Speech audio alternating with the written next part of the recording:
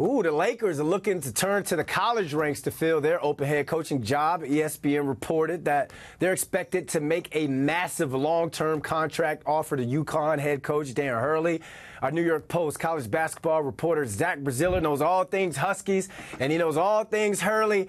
Zach, this news just absolutely came out of nowhere. It was like JJ Redick, and now Hurley to Hollywood is looking like it could be a thing. We know what he's done in the college ranks, but the NBA is a different beast. So where did this news come about, and what is it about Coach Hurley that makes the Lakers front office feel like he's the man for this job? Look, he's done it he's done it at the high school level. He turned St. Benedict's Prep in Newark into a national powerhouse. Worked his way up the college ranks to where now he's won back-to-back titles at UConn. I mean, he's a terrific coach. He's adaptable. You've seen it with kind of the adjustments he's made after the first few years with UConn where they didn't, where they had some struggles in the NCAA tournament, and now to just be so dominant the last 2 years. We all know the lineage. His brother was a superstar player, coaches at Arizona State. His dad is considered one of the great coaches at any level of all time, Bob Hurley Sr. I've talked to some people who said their talks have been going on for a few weeks, that Hurley is definitely interested. I still not necessarily sold he's going to go, but there's clearly mutual interest here. There's no question about that. And it's the Lakers, it's not like he's leaving UConn to coach the Washington Wizards. It's the Los Angeles Lakers. It doesn't really get any bigger than that.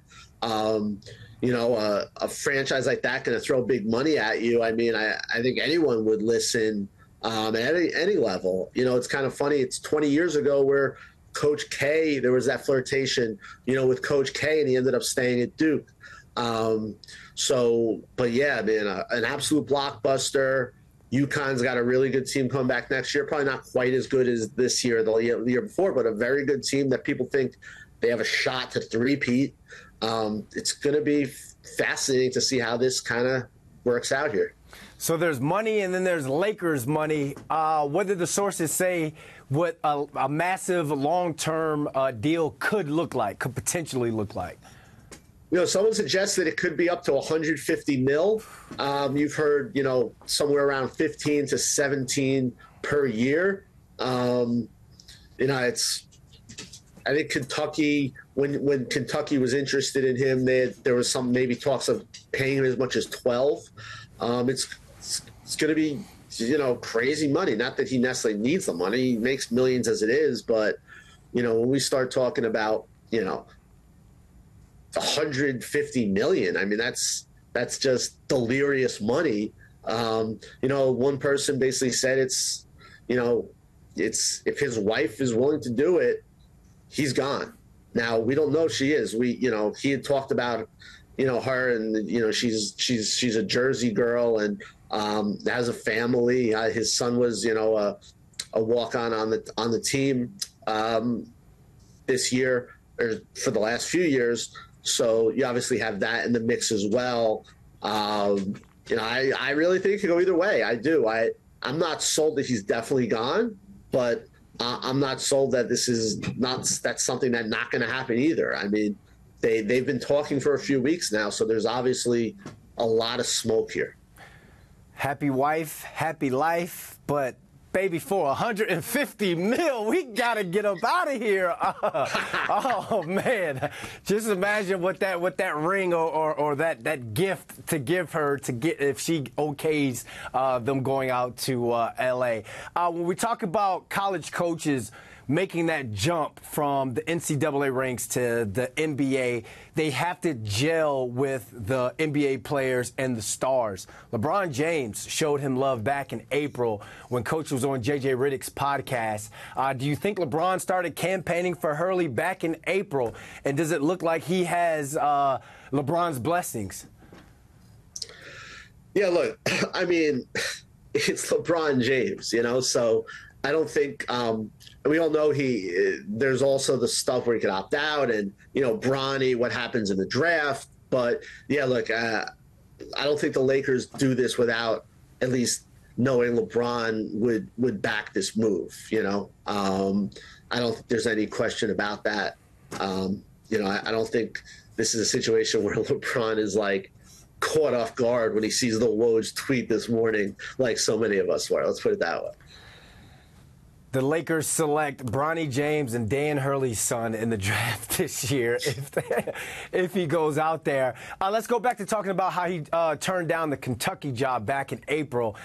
He's yet to get a contract extension done with UConn. So what's the holdup with the long-term deal with the Huskies?